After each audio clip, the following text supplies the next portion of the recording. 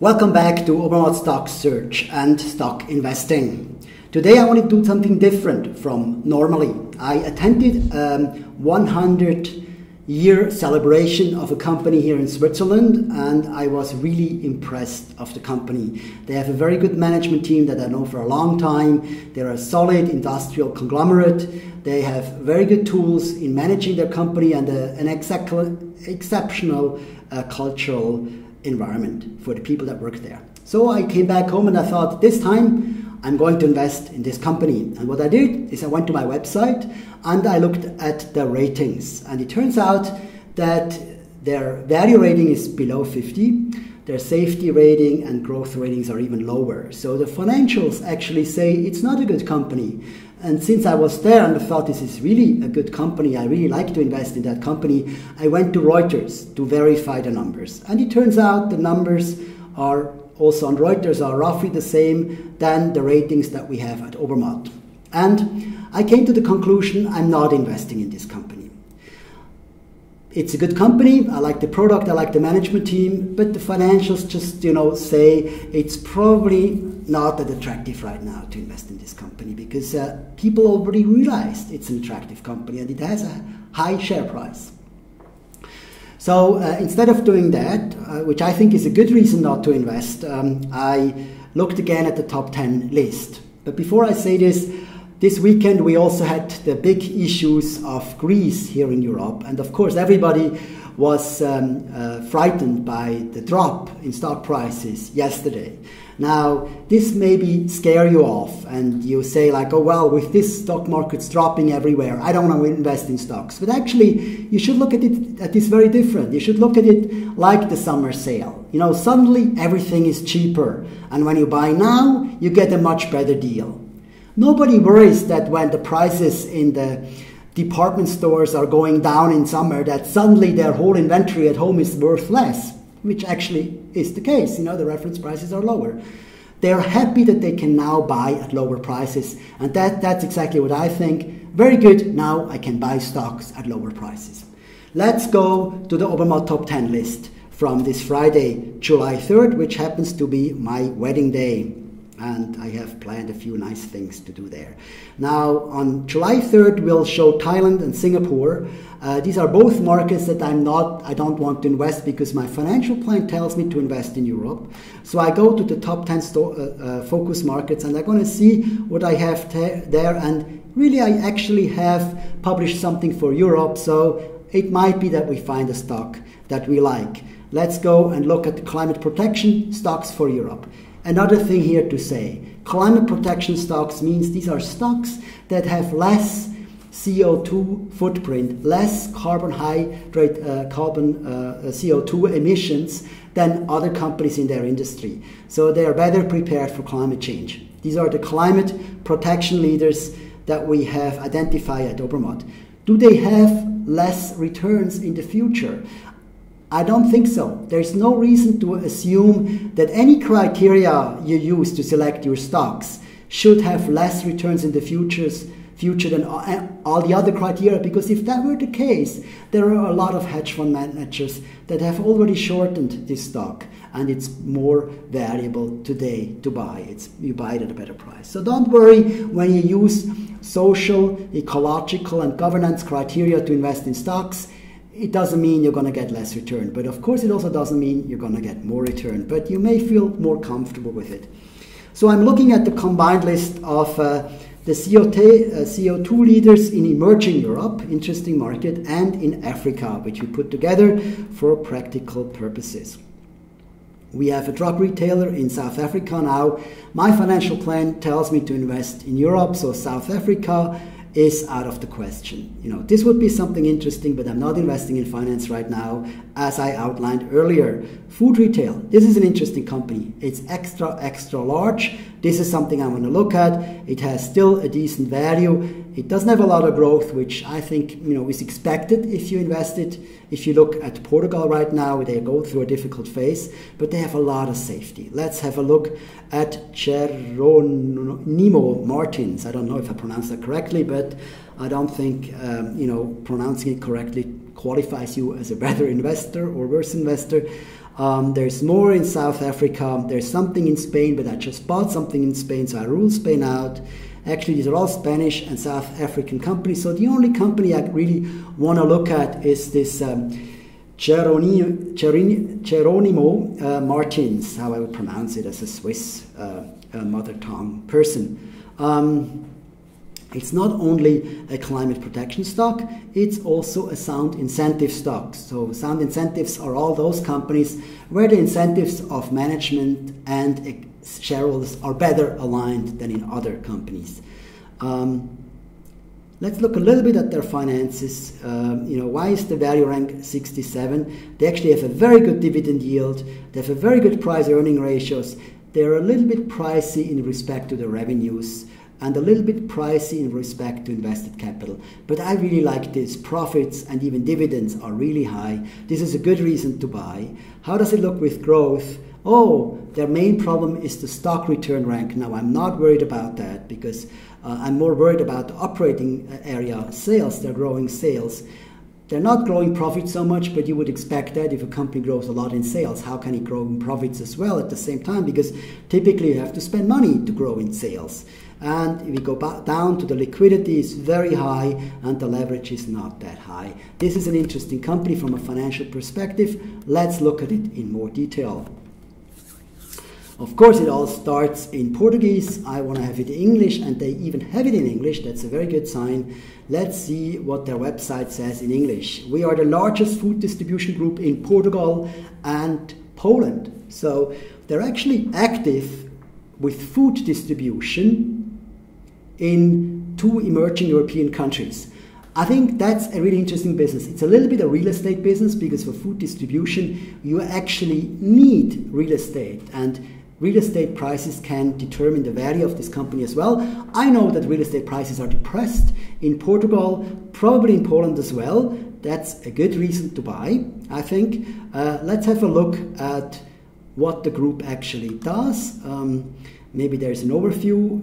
Portugal is 200 years of history in the food industry. Company profile in detail. Let's have a look what they're doing. $12 million in revenues, food distribution, food manufacturing and services, and almost $1 billion in cash flow. This is really good. They have 3 business segments the way it looks. Distribution, where it actually has chains, so it actually has stores. Different stores, not just one brand. That's also a good idea. They manufacture for Unilever. I like that as well. And they provide services. The group includes an area direct marketing, representation, restaurant services, and specialist retail businesses. Interesting. Lots of brands, lots of basic stuff. A real estate exposure in emerging Europe. I like that. Let's have a look at the company itself. Let's look at the board of directors. Is it also as male, dominant as the Spanish company that we looked at last time? Actually, they have a woman. Not bad. They have one woman. They have a young CEO. I wonder what his background is. Is he from, okay, he worked in sales and marketing since in the food industry for a long time, until he was appointed managing director in '95 at one of the Jeronimo Martins companies.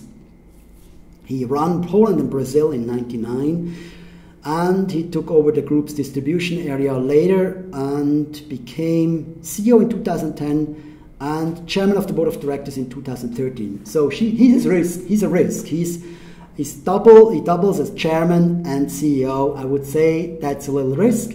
Let's look who else is important in this company. Let's go to investors. Let's see if they have some information about the shareholdings in this company. So here are the shares actually of that company. Key figures, dividend, interactive share price, capital structure. This is something I'm interested in. I want to know if there are checks and balances in the company or if this company is just run by one single person. Qualified shareholders, that's what I want to have a look at, and there is actually one Sociedade Francisco Manuel dos Santos. Let's have a look what Google tells me about this company.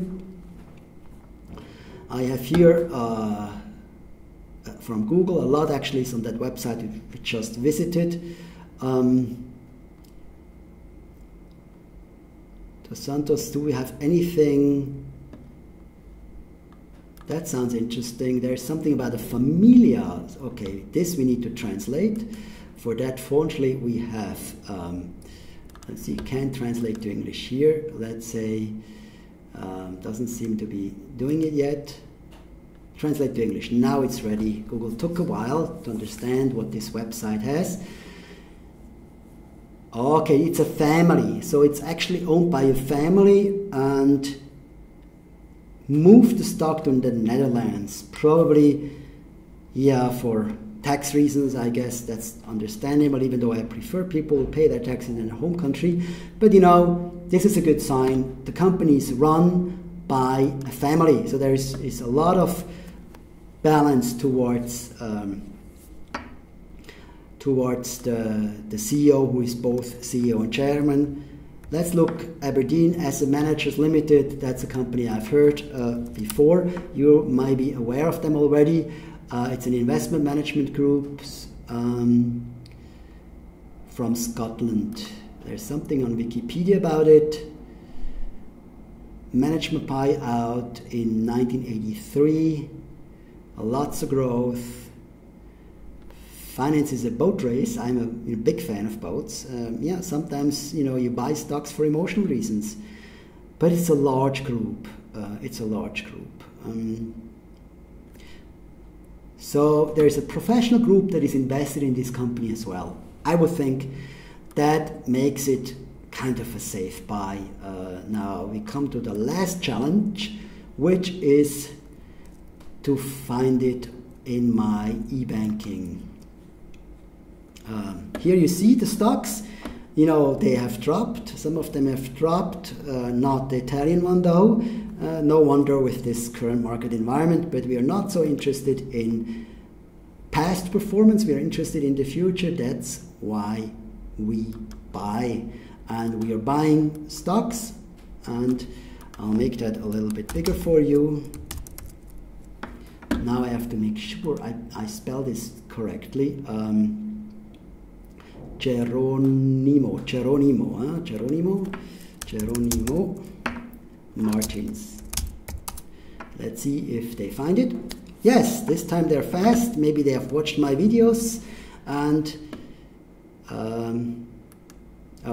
this is, I need to make it smaller again. Yeah, this is what I should have printed, pushed weiter. Go on, look at this stock. It's available for €11.50. Let's have a look at how much that is in Swiss francs, euro. It's actually always almost the same. It's around 12. Let's divide 5,000 by 12 to see how many shares you want to buy. Let's buy 400 shares of this company. 400 shares, and we buy best. We have no limit. We buy it at Euronext London. We could also buy it someplace else. I buy it in the Euronext. I think that's the best place for this to buy. It's also suggested €4,600, and I push ausführen. They have accepted my order to buy Jeronimo Martins, and over the next week I will try to remember this name, this company name. It's a company I don't know, but I think everything around this company is good for me. It's in markets I'm not. It's in real estate and basic services. It's a company I understand fully, and I think that's a good reason to buy. It would not be a good reason not to buy just because in Greece we have some problems. We know about these problems for a long time, so we can assume these problems are factored into the price already, and since the prices just came down because everybody is scared right now, we are getting the stocks cheaper, and that's good for us as long-term investors. Goodbye, see you next time with Obermatt Investing.